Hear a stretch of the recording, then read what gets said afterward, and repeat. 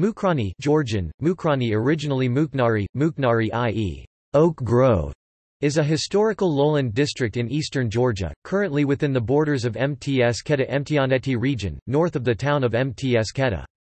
It lies within the historical borders of Kartli, bounded by the Kura River, and its two affluents, K-Sani and Aragva.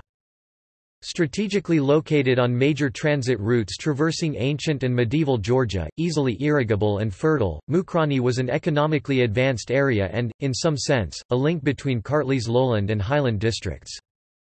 In the 2nd–4th centuries AD, the area was home to Jalisi, one of the most important settlements of Caucasian Iberia. Medieval Georgian annals describe Mukhrani as a forested area greatly favored by the Georgian kings as a hunting ground. We then hear of the noble family of Zyganiasts being in possession of this district from the 8th–9th century to 1123 when the King David IV confiscated it. Mukhrani became a flourishing sector of the royal domain, and its portion was subsequently donated by the crown to the monastery of Shio Mgh and the cathedral of Sveti Skaveli.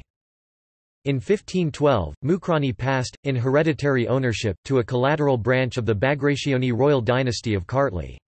This occurred when the district was scrounged from King David X of Kartli by his younger brother Bagrat in reward for crucial assistance against the neighbouring Georgian ruler George II of Kakheti.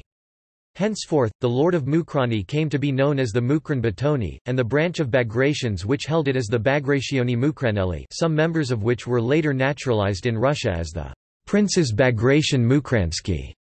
As royal authority declined, Mukhrani evolved into an autonomous seigneury called a Satavado, that is, a holding of Tavadi, or Georgian principality. It was known as Samakranbatono, i.e., the land of Mukhran Batoni.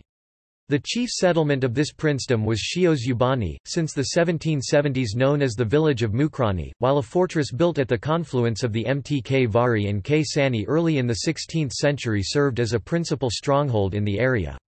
Other villages over which the Mukhran Batoni held sway were Agayani, Kandagiani, Tezi, Okami and, for a certain period of time, Lamaskana and Gremiskevi. The autonomous status of Mukhrani lasted until the Russian annexation of eastern Georgia in 1801, but was not fully abolished until the 1840s.